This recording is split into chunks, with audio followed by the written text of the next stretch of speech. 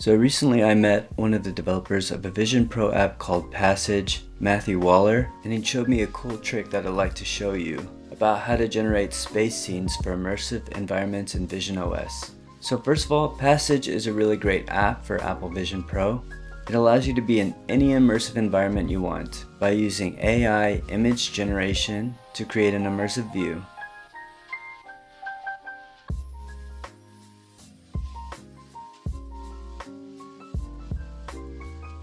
You can even have a cutout of your desk or keyboard so you can use other apps, stream music and movies, or mirror your MacBook while you work in any immersive environment you can imagine.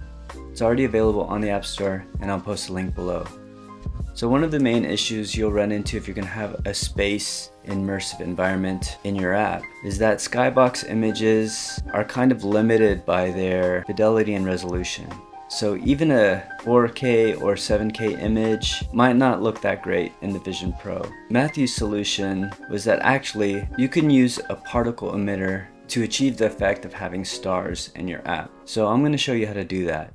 So first of all, you want to create a new VisionOs project, and you just want to have an immersive view. So remember to have in your preferred default scene session role, Immersive Space application session role. Now I'm going to open Reality Composer Pro, navigate to your packages / Reality Kit content, and open the Reality Composer Pro package. In my immersive scene, I'm going to put File New Scene, and I'm going to call it Starfield.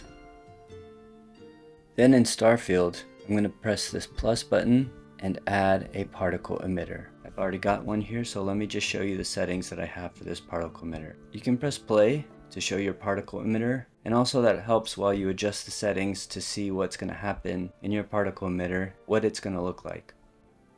The particle we're going to be using is magic, so you can see it's this sparkly thing, and we want to make these look like stars. The first thing you want to do is to make the scale extremely large, because we want this to take up the entire perspective of the user, and at the same time we want to make our particle size much larger. So this is just mainly guesswork. I used a scale of 500 here, and I made the size 100. I also want a higher burst count. I want more stars in here, so I'm going to put 400. And I want these particles to not have a gradual fade in. I want them to be constant. So you can see how this changes the behavior of the particles. It's not an exact science, it's just to kind of get the effect that you want. Stars can be red shifted or blue shifted, or appear white or yellow in the sky, so you can change the color here in the start color and the end color. And I want an emitter shape of a sphere, and I want the birth location to be on the surface, because we don't want stars inside this imaginary sphere. We want them all on the outside of the user. And you can see the longer I extend the lifespan, the longer these stars exist as well. So I put the lifespan at 100 seconds. Now the stars won't appear and disappear. So the last thing is, if I modify the speed and I make it a really big number, you can see how the particles are shooting out. So we don't want that. We want our stars to stay still. So I'm going to make it 0. Let's restart it. And another thing is that you can see how we have a birth rate of 40 particles per second. You can see how it says how many particles are emitted per second, and it's not going to stop. So it's actually going to get more and more populated, and I'm going to address that in a bit in the code. So let's go to the code. Okay, so I'm going to go to my immersive view. The code is very simple. If let emitter try await entity named Starfield in Reality Kit content bundle, and then content.add emitter. Now I have a task here that's commented out, and I'll talk about it in a bit, but let's demonstrate that code right now. See what happens. Okay, you can see that the stars are in my immersive view, and they're starting to get more and more populated. So if I were in my living room, I would just start to see stars all around me. And maybe the stars seem a little big, a little small. You can always adjust that. And they're getting more and more populated because it's adding 40 particles per second. What if we want to pause as the stars are already populated? Well, we can do that here. And this is a trick Matthew Waller showed me. So you just have a task in here, and you have the task sleep for 7 seconds. It doesn't have to be 7 seconds, just for however long it takes to populate your particle system.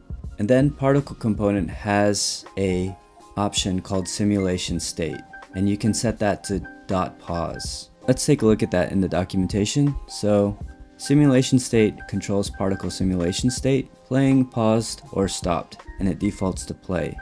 So basically you just want to create a task that waits for a little bit of time and then sets the simulation state to pause. And this is the code right here. Task, try await task.sleep for 7 seconds. If you found the particle component, emitter.components, particle emitter component.self, and then particle component.simulation state equals stop pause, emitter.components.set particle component. Now let's try that out.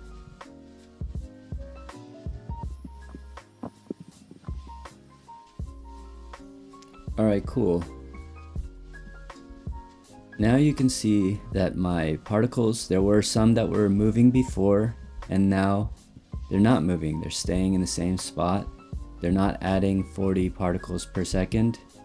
We have a star field. So if you want to create any space scene with stars, this is an effective way of doing that. It's pretty cool. And that does it for my video. Hope you enjoyed this tutorial. Like and subscribe if you want more content like this. And I also have painting and music content, so check that out as well. If you've been waiting for some of my painting or music content, it's coming soon. Just stay tuned, like and subscribe, and thanks for watching.